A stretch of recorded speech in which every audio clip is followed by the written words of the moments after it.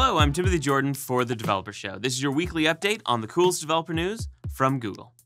The source code for the official Google I/O 2019 Android app is now available.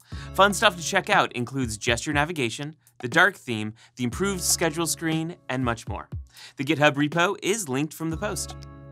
We recently shared updates to virtual machine offerings on Google Compute Engine, including the launch of the all-new general-purpose VMs in beta, the general availability of compute-optimized VMs, and memory-optimized VMs also in beta. Details and links to get started are on the post.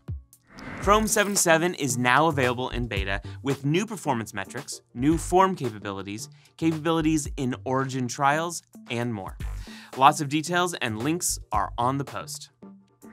Live Transcribe is an Android app that provides real-time automated captions for people who are deaf or hard of hearing. We've just shared our transcription engine so that you too can build applications with robust transcription. An overview and a link to the source code are both on the post. We've also open-sourced OpenCensus Web. It's a tool to trace and monitor the user-perceived performance of your web pages and can help determine whether or not your web pages are experiencing performance issues that you might otherwise not know how to diagnose.